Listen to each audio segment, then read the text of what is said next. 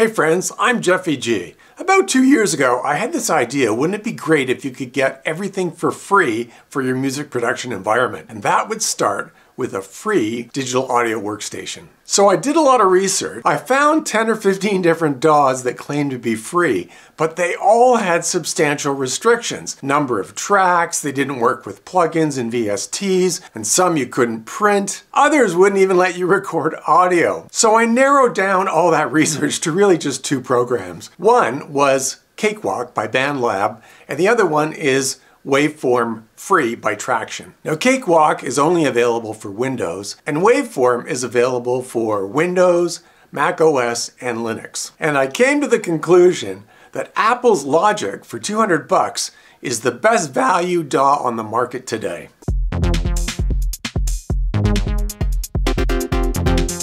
Now, I know it's going to be controversial. There's a lot of people out there that have strong feelings about one DAW versus another. And I'll admit, I'm a bit of a Logic bigot. I've been using it for more than 25 years, and I know it best. But if you stack up all the content, plugins, and instruments that you get with Logic and compare that to the marketplace, you soon realize it's very good value for money. Okay, this section is for people that either haven't seen Logic Pro or haven't seen it in a while. So we're going to be brief and just cover what's new. Logic Pro looks like a lot of DAWs. It has that horizontal orientation with tracks. It also has a loops mode, competes kind of with Ableton. Some of the features that are in that make it valuable is this whole move to session players. Session players uses a chord track, and there's a bunch of instruments that take advantage of those with AI to create accompaniments for you. You've got a bass player, a keyboard player, a drummer, studio bass, studio piano, and then you've got the chord track itself. But you're basically defining the chords that are going to control the AI model. And they call that your own personal studio assistant. Now, there aren't a lot of DAWs, certainly aren't any free ones that include those capabilities. Then as far as plugins go, they've got a stem splitter, they've added chroma glow, pitch correction like auto-tune. There's a mastering assistant equivalent to a lot of the mastering tools that are out there, and smart tempo. These are all included in that one price. You don't have to buy any of this stuff. Now, Apple's one of the few that supports spatial audio, and that's built into Logic. Most of these other DAWs don't have it yet, and if that's something that you want to do, you're kind of limited to only a few products that support it. But you can mix and export your songs as Dolby Atmos using the spatial audio files ready for Apple Music and the other streaming services that take advantage of that. Of course, there's a mixer, and the mixer has now 3D objects built into it since you're dealing with a 3D environment for mixing. Then there's sound packs. Now, there's more than 60 sound packs that Apple delivers for free. 72 gigabytes of stuff, loops and drum kits and all kinds of content that you really don't get with any other DAW. Logic has a remote feature, so you can use your iPad or your iPhone to control the DAW remotely. Now, that doesn't sound that important, but it's the only DAW that does this. So if you're a drummer, you can sit behind the drums and you can initiate a track, you can click on record and play back and do everything from a distance. I mentioned there's live loops, there's multi-touch mixing, key commands. This is all built into the remote. Powerful live loops, a great step sequencer, industry-leading tools. Now, some of the other DAWs have this, flex time or flex pitch, but these things have been highly developed in Logic. Track stacks, track alternatives, project alternatives, VCA faders, and automation. You just expect these things to be here. With instruments, you get more than 25 instruments included, effects, and the sound library. In total, there's 111 plugins. Here's studio bass, here's studio piano. We mentioned chroma glow, the stem splitter, spatial audio. Then when we get into instruments, you've got sample alchemy, which is a takeoff on the alchemy sampler that's been there all along, where you can do some layering and resynthesis, which is one of the popular techniques being used in a lot of virtual instruments these days. You've got the big sampler, which has been around for quite a few years, it's very popular. And you've got Quick Sampler, which is a great way to create sampled instruments or just deal with loops and samples and do your editing. There's an auto sampler, so if you want to take an old synth and convert it into a sampled instrument, this does it for you. There are many drum kits, including a drum synth. There's Drum Machine Designer, which lets you just drag and drop samples into a kit and save that kit as your own, or you can pick from hundreds of kits that come delivered. And there's Drum Kit Designer, which is their multi-sampled velocity layered drum kits. Then there's Alchemy, which was acquired by Apple a long time ago. This is a high-end super synth with 4 oscillators or 4 sources, extensive modulation. It competes with Pigments. Then you get into the studio strings and studio brass, which are excellent sounding, and some of the older synths that come delivered and have always been in Logic, like retro synth, vintage keyboards like the B3, the E-piano. It has MIDI effects, quite a long list. There's a Mellotron, clav, and this great physical modeling synth that's been around for a while called Sculpture. Then when you dive into the effects, it gets even more extensive. We've talked about Mastering Assistant. There's Beat Breaker, Remix Effects, Chroma Verb, Pitch Correction, Vintage EQ collection, which you can see includes a vintage tube EQ that works a lot like a Pultec. There's multi-effects like this Step Effects editor and the Fat Effects. The compressor, it looks like one, but it's 7 in 1. Space Designer for your reverbs. It includes over 1,000 IR samples. There's the main channel EQ, Ring Shifter, Amp Designer, pedal boards and stomp boxes, Bass Amp Designer. Then when we get into the sound libraries, as I mentioned, it's actually 72 gigs of content. Vintage synths, modern synths, vintage keys, acoustic instruments, cinematic and loops, plus all the sound packs and producer packs. It's a lot. And if you had to buy all of these things separately and add them into your free DAW, you're looking at $500 or $600 worth of plugins and instruments. Look at this sound library.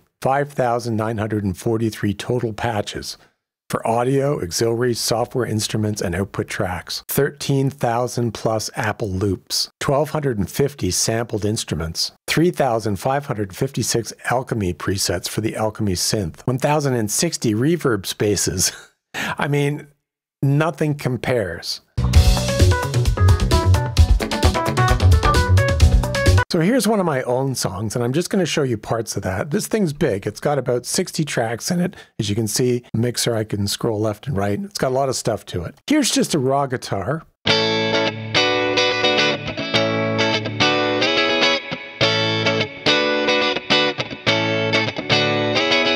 So that's just a guitar recorded directly using the Logic amp modeling.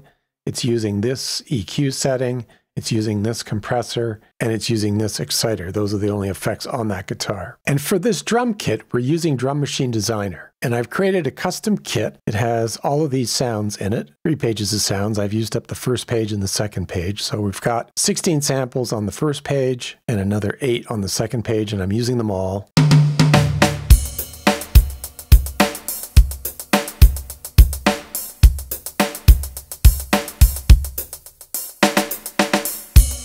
Then over here, I've created a little brass section of my own with tenor sax, alto sax, 2 trumpets, and a baritone sax, the studio horns from Logic. And you can include articulation, so whether they are expressive and whether they dive or not, you'll hear that.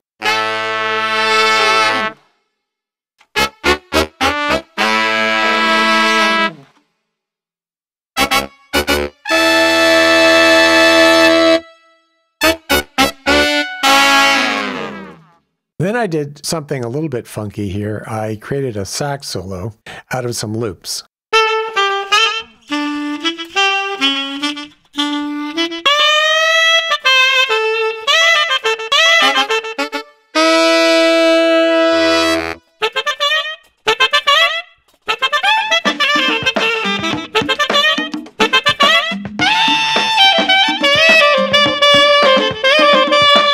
So you get a sense. These are all the different audio types I'm working with. I've got audio that I've recorded. I've got loops that I've assembled together. I've got studio brass instruments that are built into Logic. I'm using the drum machine, and I can still record MIDI and all these other parts like organs and keyboards and piano. When it comes to free DAWs, Bedroom Producer did a really good story last year on the best free DAWs out there in the marketplace, and they identified 18 of them. So let's just take a quick look at what they are and what they're missing. The first one on the list is Waveform Free, which I mentioned is available for Mac OS, Windows, and Linux. And it does allow the support of free VSTs, and it's a full-fledged DAW. There are instruments and other things, not quite as extensive as Logic, but still pretty good. Now, if you're on a Windows platform, Cakewalk by BandLab is the #1 choice. In this report, they said it will no longer be supported for a period of time. It's going to be discontinued at some point. We're not sure when. There's actually 2 platforms from BandLab, both Sonar and Cakewalk. It's currently only available for Windows 64-bit. Then there's Studio One Prime. So Studio One has a whole line of products, but Prime is the free one. Great user interface, but it has no VST support. So if you can't use free plugins, it's quite limited. You're stuck sort of buying all of your plugins from Studio One. Then there's Luna from Universal Audio, and it shows a lot of promise for the future. But at the moment, Luna is really designed to work with all kinds of the plugins from Universal Audio, and they're not cheap. You know, you could easily spend $500–600 on the plugins just to get Luna up and running. Okay, speaking of Pro Tools has a free version called Intro. It's based on the same code as the main product, but it provides only 8 audio, instrument, and MIDI tracks. So very limited in terms of how you can use it. It's the way to sort of get you interested in Pro Tools and then upgrade to one of the more expensive versions. Then there's Ardour, which is a full-fledged open source DAW. Nothing wrong with open source, except you take the responsibility for building the software yourself. And support for open source is a bit more tricky than when you're dealing with a vendor. It is available for Windows, Mac, and Linux. Then there's MPC Beats. It's been around for a while. It's pretty good. It's free, works with VSTs and other plugins, but there's only 8 instrument channels. So a little bit limiting. It only runs on Windows 64-bit. Serato, which is quite famous for their samplers and their ability to cut up samples, also has a DAW. It's free. It's a great workflow. If you're coming from a traditional DAW, though, like Logic or Pro Tools or Studio One, this is going to take some getting used to because it's oriented around beat making. Then there's SoundBridge. VST plugin support, a good virtual drum machine is included, but it lacks some of the advanced features that you're finding in other DAWs, like plugins for compression and reverb, drum machines, mastering, those types of things. LMMS has been around for a while. It's pretty good. It just has one problem: no audio recording. So how good is a DAW for you if you can't record audio? You're stuck with just MIDI and loops. By contrast to that no audio recording, you've Audacity, which is all audio, no MIDI, no instrument tracks. I always think of Audacity as a lightweight audio editor, but it is multi-track. Podium free, another good free DAW. It does have VST support, so you could download a lot of free things, but it's single core processing. There's no rewire, there's no cross-platform compatibility, and it's only available for Windows. Bespoke is a little bit strange. What they've done is come up with a modular design, much like a modular synth. It might be too complicated if you're expecting tracks and mixers and some of the standard things that you see in a DAW, but technically it does fit into that free DAW category. Let's not forget GarageBand. GarageBand is great, but it's all Apple. It's available for Mac and iOS, but it has some shortcomings. It only supports 32 tracks or 72 minutes of recording. It will accept plugins, so all those free plugins you get, you could load into GarageBand, but it has no mixer and no master volume. It's really a stepping stone to buying Logic. And last but not least is Reaper. Now, Reaper technically is not free. It costs $60, but the Reaper trial does not really expire. You can keep renewing the trial over and over again. So what you find out there in the marketplace is a lot of people that like Reaper because they see it as continuously free. Now, if you're going to make the argument that Logic is a better investment than a free DAW, you really have to consider price. That's where the rubber hits the road. And it's not just about Logic. You have to look at the competing DAWs and how they're priced. Here's a group of the popular DAWs. It isn't everything. There's other DAWs out there like Bitwig and Reaper, but I'm just going to focus on these for the purpose of making this pricing point. Now, Logic is really straightforward. It's sold as just one version that includes everything. You don't have to compare different versions. Pro Tools has only annual subscriptions, and they range in price from $129 a year to almost $800 a year. And those are Canadian prices. I apologize for that. Assume the US prices are about 35% less. Ableton also has different versions: Intro, Standard, and the full suite. So to get everything from Ableton, you're looking at $779, but you can buy it outright. FL Studio has 4 different versions. Cubase has 3. So if you want everything Cubase has to offer, you're into the $800 range. And Studio One has a range. You can buy their One Pro 7 product outright, or you can subscribe for $180 a year. And that's why I like Logic. You get everything for $250 Canadian or $199 US. You can download it from the App Store. Really easy to buy and set up. All the others are a little bit complicated. You've got annual subscriptions. Some of them you can buy outright, but you have to compare the different versions to see what you're getting. Maybe you're not getting all the equivalent capabilities that Logic has to offer.